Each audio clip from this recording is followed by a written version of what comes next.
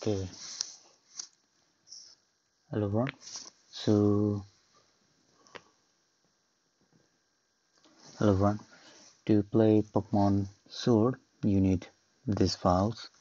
The files will be in the description below. First, we will extract the emulator. Okay, the emulator is extracted. So let's run it. It will give some warning that it is not properly configured. So let's go to file and open YUZU folder.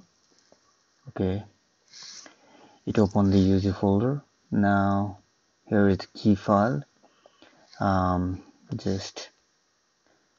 just move the files, the whole folder in the opened window, and you can close the window, also the emulator, and reopen the YUZU Emulator. Now it will not give you any errors or warnings. So let's import the game directory.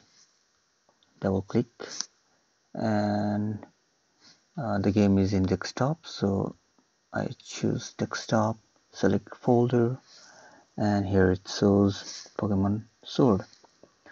You can just play from the start, but the initial release have some problems with game stocking in the mid sections.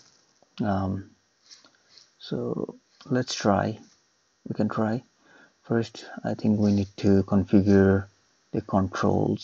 So let's control config. I have a joystick.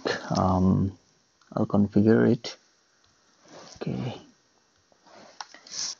A, B, X, Y.